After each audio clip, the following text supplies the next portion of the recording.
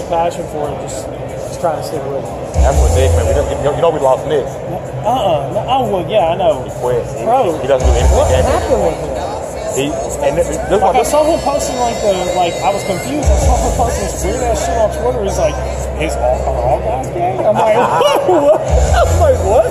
That's what I love about Nick. Like, he's so honest. He was like, you know what? I kind of fell out of love with gaming. Yeah. He was like, I don't want to be a fraud out here talking about gaming, and I'm not really doing it. Yeah, and that's what I love about that. Yeah, I respect him. It's like I told him originally, like, I kind of talked to him. I was just like, hey, man, like, so you're not doing gaming anymore? Yeah. Game media and everything like that? He's like, no, not really. I'm just kind of trying to figure out what I'm doing, you know? Yeah. And I said, I understand that, bro. And I said, I got mad respect for you. I mean, especially at least being real enough to just be like, oh, man, I'm good. I've had my fill, at least for this time being. I definitely respect this decision. I wish I could get him back.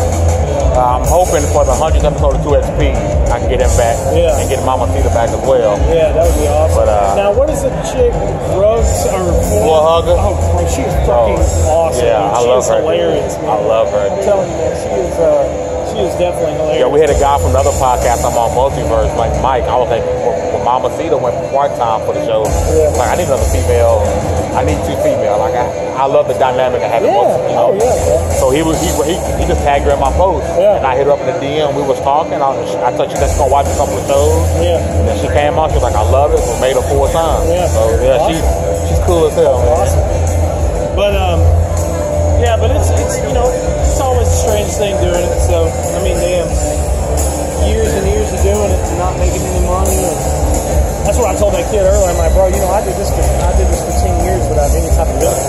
I mean, yeah, I get review copies and all this other stuff, but I said, you know, I probably spent at least $20,000 to $30,000 on all my stuff through Second Opinion. Business license, logos, cards, all this other shit that I've done before. Bro, I put money into like PAX East and PAX West cards for this company I was working for. My own personal money. It never come to fruition, but you know, that happens. You live and learn, man. Anyways, I'm gonna go find this dude. I don't know where the hell he is. All right, brother, man. I'll see you in a bit. You're gonna go to the keynote, right? Yeah, I'll probably hit up at like 10:30 or 10:45 so I can make sure I get a front row seat. Okay, bro.